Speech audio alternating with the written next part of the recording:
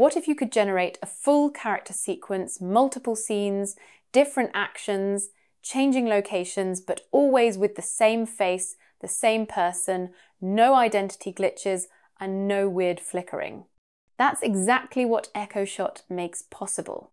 Hey, welcome to the channel. If you're into AI-generated video, maybe for storytelling, character animations, or even stylized ad content, you've probably run into this classic problem. Your character keeps changing. 1 second, they have short curly hair.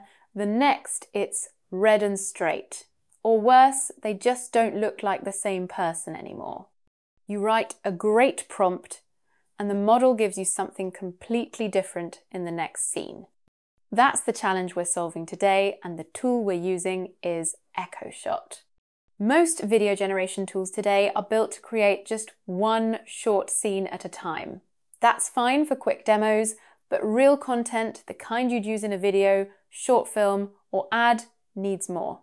It needs multiple shots, different angles, different actions, different settings, but the same identity. Here's the problem. When these models were trained, they learned how to make pretty good single scene videos, but they didn't learn how to stay consistent across scenes. So when you ask them to generate a few different clips of the same person, they forget what the person looked like.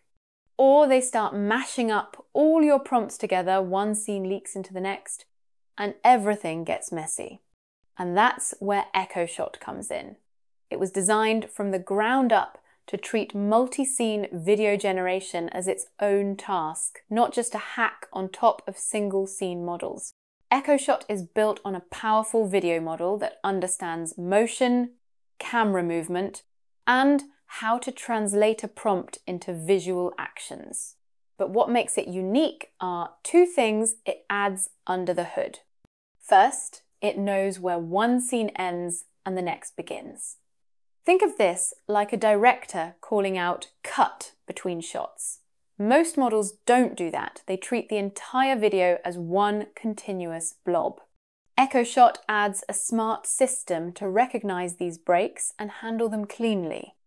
This helps the model know when to reset the background, change the lighting, or switch the behavior without losing track of who the person island.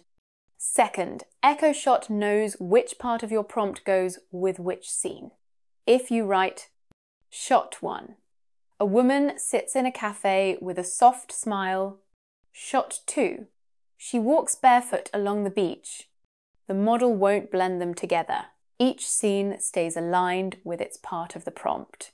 It's like giving clear stage directions, and the model listens. Together, these upgrades let EchoShot create videos that feel more like a film sequence and less like a slideshow of random clips. But here's the part most people miss. None of this would work without really good training data. The creators of EchoShot built something called Portrait Gala, a massive video dataset with over 500,000 clips of people in different environments. But this isn't just a dump of random footage. Each clip is carefully organized and described using detailed captions. These captions don't just say "woman walking" or "man smiling." They go into specifics like hairstyle, clothing, mood, lighting, even the way the camera moves. This kind of detail teaches the model how to match what you say with what it shows. So when you write, "A middle-aged man in a grey suit looks concerned as he picks up the phone," the model actually understands that sentence as a visual instruction. Now, how do we put all this power into your hands? I'll show you a full workflow running inside ComfyUI, the visual interface many of us use for generative pipelines. In this workflow, I've integrated EchoShot's capabilities using a few key components. The video generator is a custom version of the 1.2.1 model. You don't need to worry about the number or name, it's the core engine that actually draws the frames. Then we have a VAE, which helps convert the internal data into a clean video format. We also use a smart text encoder, so our prompts, especially long, detailed ones, don't get chopped or misunderstood. To fine-tune how the scenes play out, I also added a few lightweight modules called LoRAs. Think of them like personality tweaks. One helps the character express emotion more clearly, another keeps their face stable even when things move fast, and another makes sure the motion between scenes feels natural and not robotic. Together, these parts turn ComfyUI into a personal video studio where you can write your ideas and see them play out across multiple scenes with one consistent character. Until now, consistent identity in AI video was one of those almost but not quite problems. You could get close, but only with a lot of manual effort, image reference juggling, and post-editing. EchoShot changes that. It gives you the tools to design longer, coherent videos with characters that feel believable and stable, even across changing prompts. It's fast, it's clean, and the best part? It doesn't require massive hardware or multi-billion parameter models. This workflow runs on a single card with smart optimizations to keep things smooth and responsive.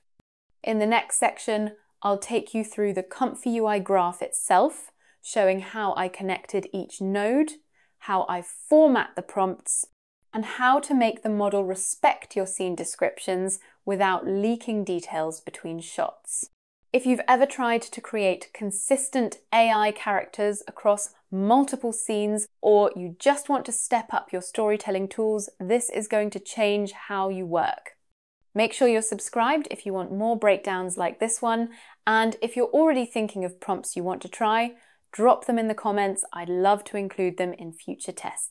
Let's take a moment to talk about how to write prompts that actually work well with EchoShot. EchoShot was trained on a dataset with very structured captions.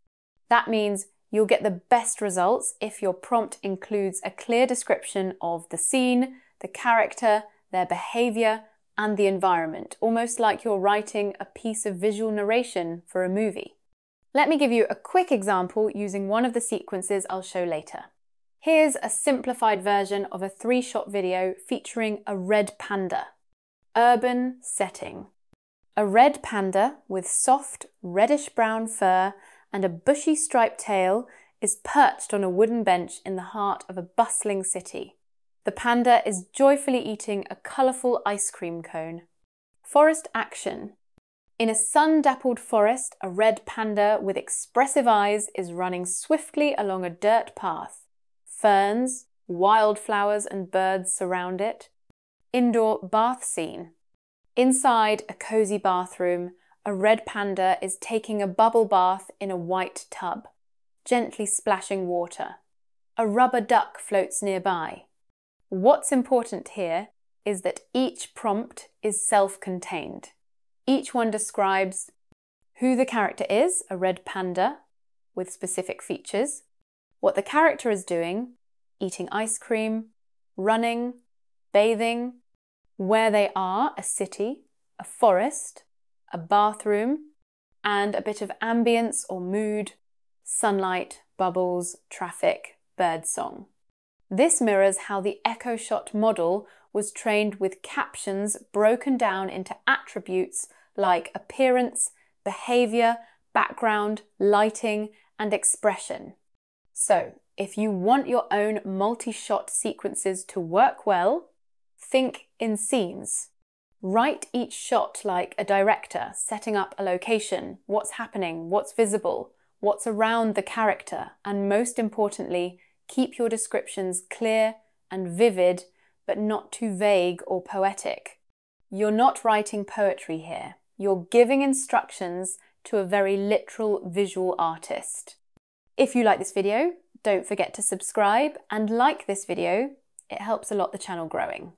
Let me know in the comments if you want more videos like this. Sources and links at the description. Thanks for watching and see you at the next one.